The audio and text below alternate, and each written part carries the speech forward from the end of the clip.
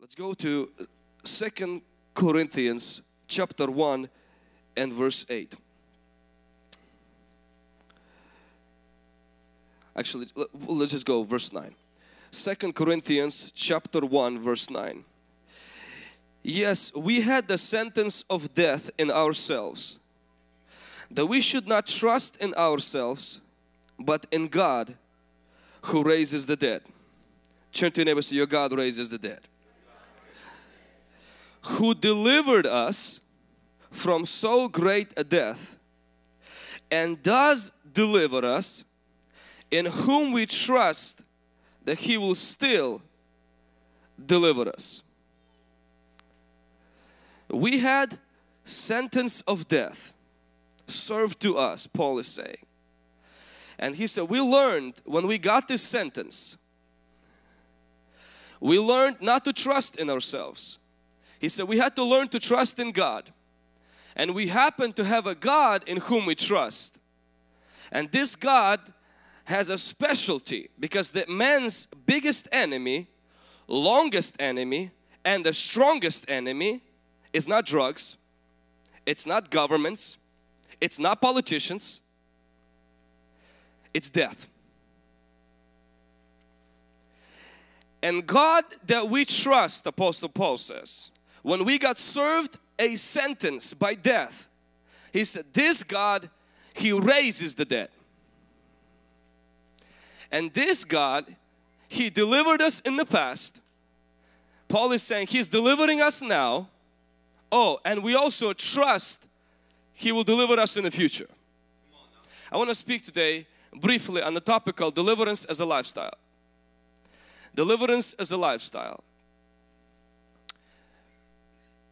Sentence of death. Sometimes we go through life and things get served to us by life. Sometimes it's generational curses, they get served. We get served by generational curse, a certain sentence.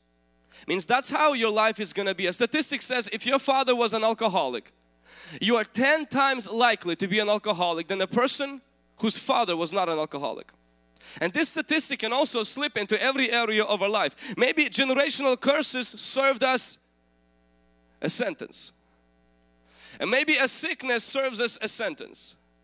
Maybe a financial problem or a relational problem serves us a sentence. And there could be all kinds of problems when they serve us a sentence. And when a sentence is served, means it seems like it's over.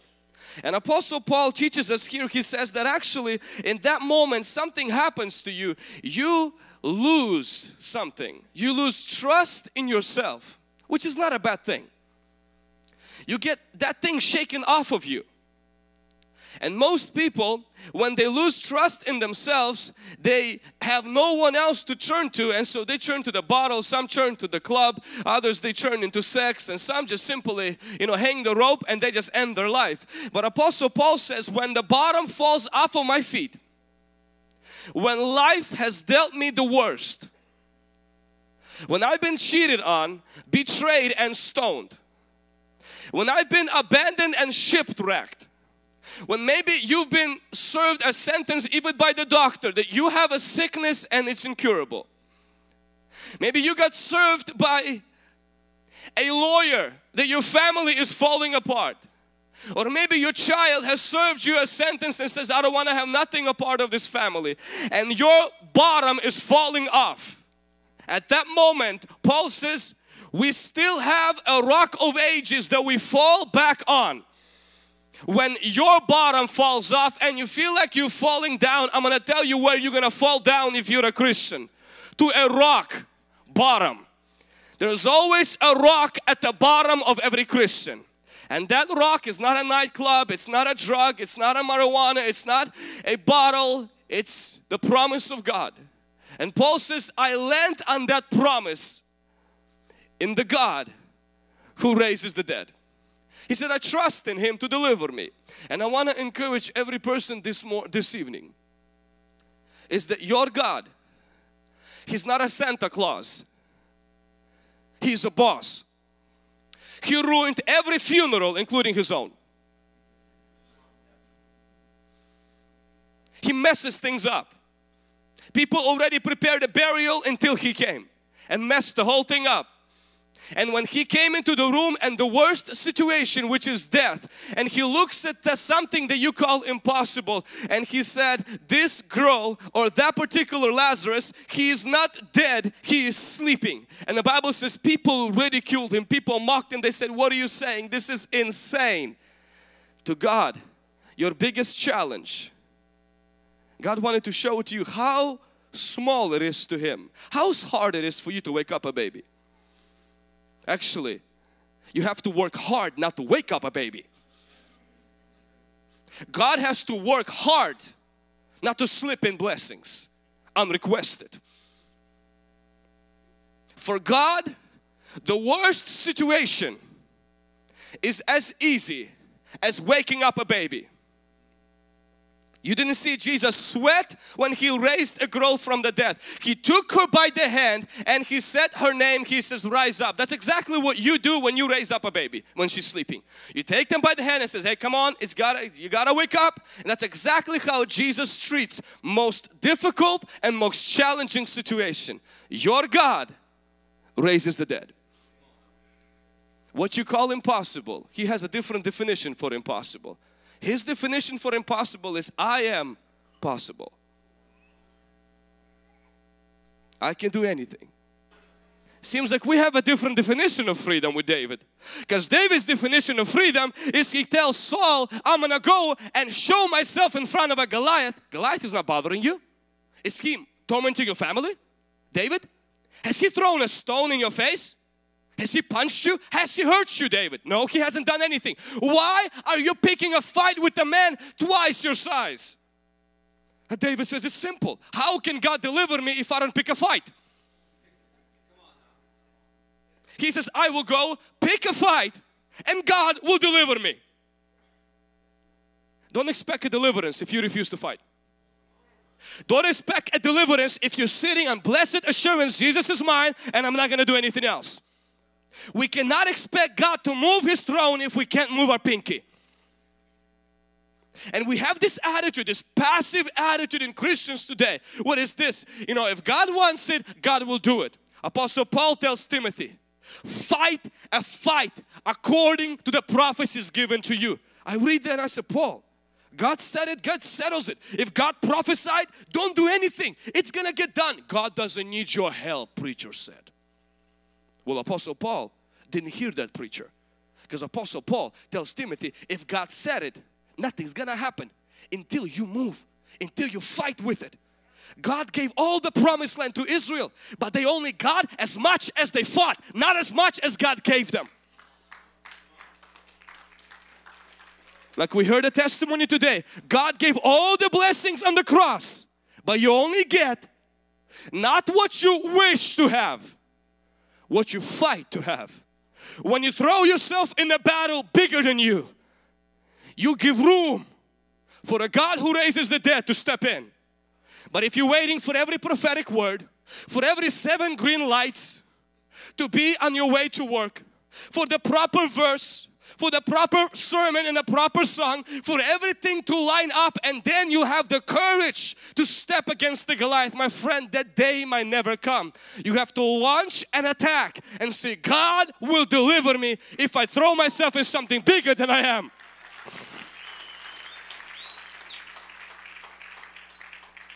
Can somebody say amen? Most of the healings Jesus did, they didn't happen in the hospital. There were hospitals. Why didn't Jesus go to the hospitals and heal sick people?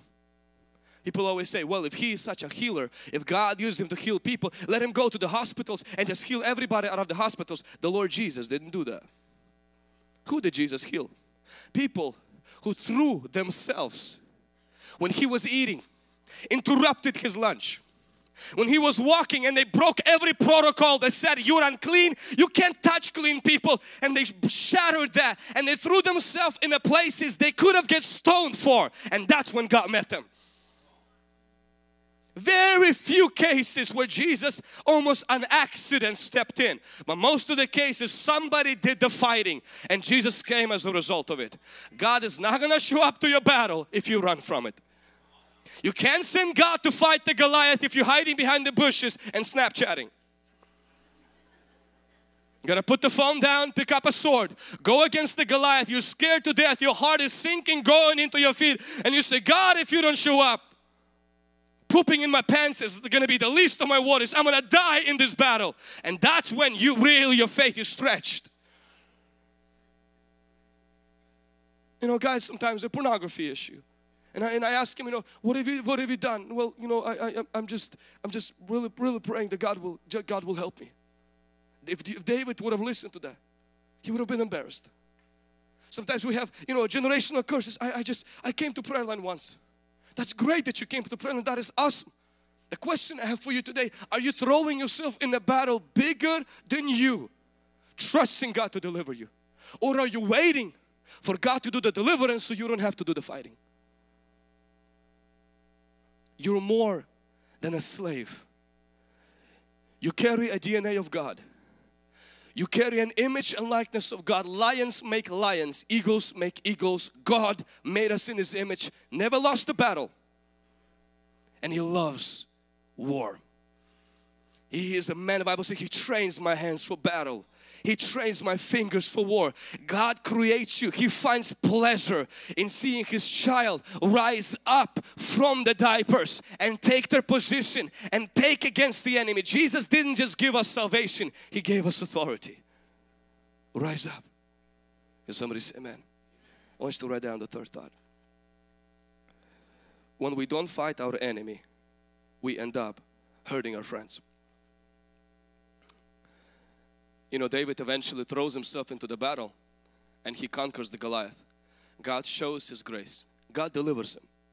But again, this deliverance didn't happen because David was sprayed with the anointing water.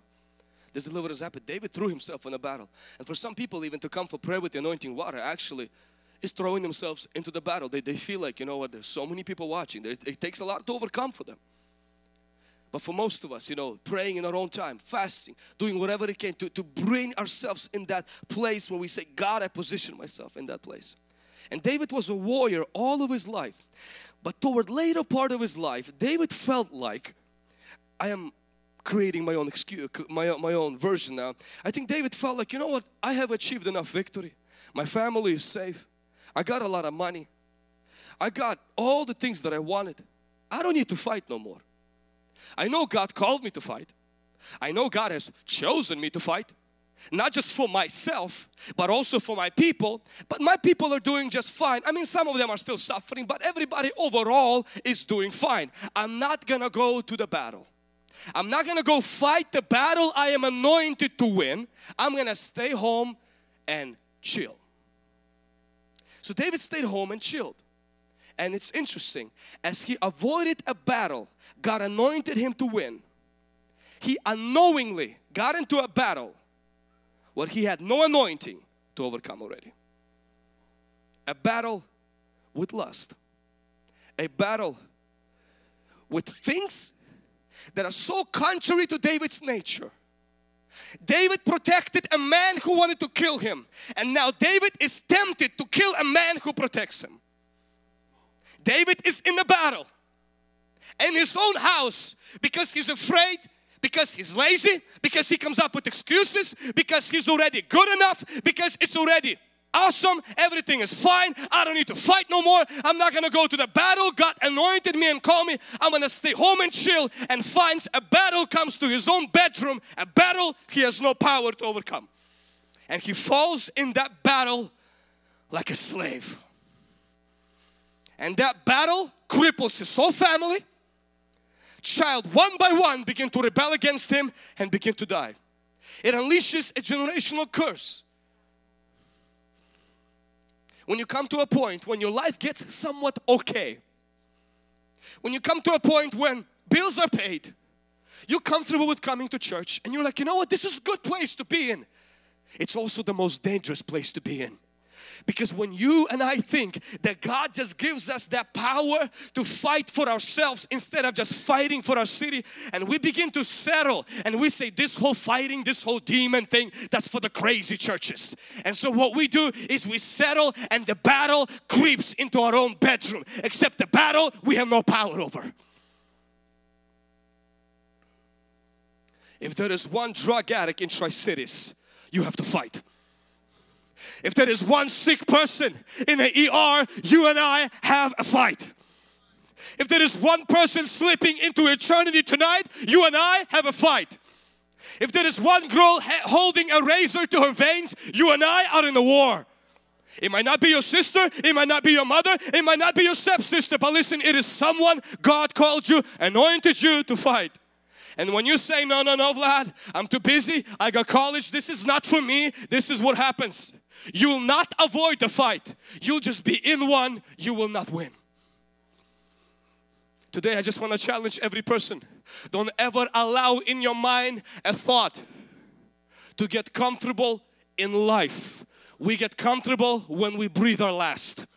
As long as you are on this earth, even when you are on a vacation, even when you are resting in the presence of God, you are a soldier. Have your boots on, your sword on, always ready, because you are in a battle.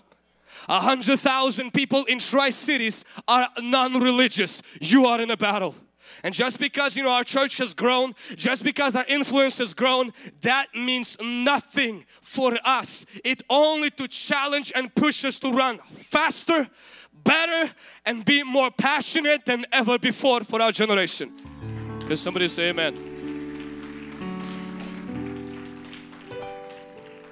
When you don't fight your real enemy, you start fighting your friends. When David didn't want to fight Philistines, he ended up fighting Uriah. When you don't fight demons, when you don't do spiritual warfare, you start fighting your husband for all the mistakes he does. You begin to fight your children. You begin to fight your wife, your boss, politicians. There's one thing we have to remember. We'll never stop fighting. We only choose which battles we fight. We don't choose if we fight. Ask Cain and he will tell you. When the battle came to his door, the battle of rage and jealousy. And God comes to Cain and says, Cain, take care of this. Cain, you're son of Adam. Cain, rule over it. Cain, this is your battle. But Cain, for reasons unknown to us, he let it go. He didn't fight that battle. Instead, he took a rock and killed his own brother. What if he would have taken a rock and killed that jealousy? What if he would have taken a rock and brought down that Goliath? No. And see, he said, I'm not going to fight this battle. Instead, the fighting spirit has to find an expression. He found a rock and brought his brother down. We see so many marriages killed by spouses, by children, by people who use their rocks not to bring down their Goliaths, but they throw their rocks to destroy their families. Oh no, they don't mean to destroy their families. They're trying to fix their families. But they destroy them if they don't fix them first in the spiritual world where the real enemy is. Your husband, your wife, your children, your parents, no matter how much pain they caused you, they're not your real enemy. And Satan's trick is to have you use a rock to beat them, because he will go undetected. He's afraid that you will love them and throw the rock in his face. But today I want to ask you, you only have one rock and you only have one. You're going to throw it at someone. Who is it going to be? Abel or Goliath? If you bring down Goliath, you can change your family. You can change your health. You can change your relationships.